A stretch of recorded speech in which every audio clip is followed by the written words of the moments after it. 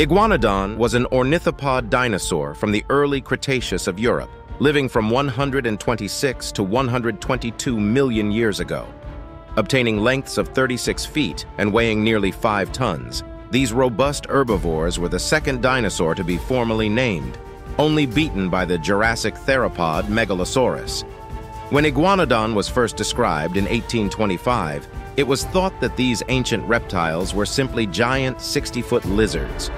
As time passed, our understanding of these animals underwent a gradual evolution from reptilian Goliaths to the kangaroo-like depictions of the early 20th century to the more accurate portrayal of the modern day.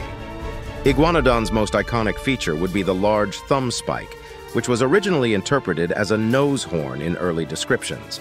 The thumb was likely used as a close-quarters weapon against predators and rivals, with the muscular arms allowing the herbivore to stab opponents with great force.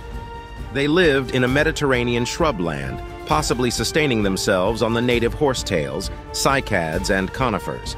This semi-arid ecosystem was inhabited by other dinosaurs like Mantellosaurus, Hypsilophodon, Polacanthus, Neovenator, and the two spinosaurs, Ceratoseuchops and Rhiparovenator. Iguanodon was an iconic herbivore, a dinosaur that was named even before the word dinosaur was coined.